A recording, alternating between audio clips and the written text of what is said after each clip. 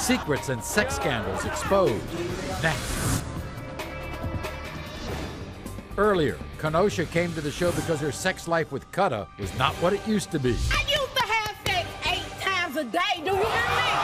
8 times a day. She thought he was still having an incredible amount of sex, but behind her back with her best friend Victoria.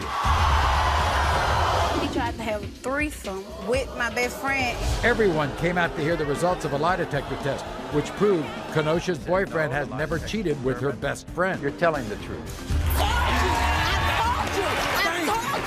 But the test determined he has been cheating on her with other women.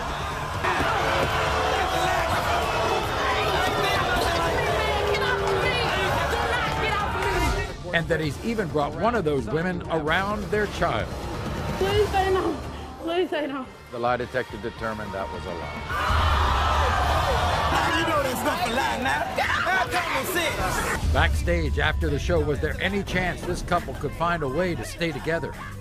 She's heard it. You know what she wants to hear from you right now? Because you know what? She suspected it. She thought it. Man, but She's I ain't felt did it. I ain't got no time for no girl. That's an extra bill. What I want an extra bill for? I promise you, man. I ain't never cheated on you, baby. Baby.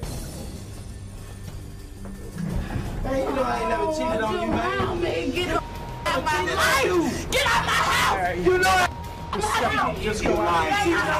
Get out of my house. Security made sure that this couple was kept far away from each other. I knew it the whole time.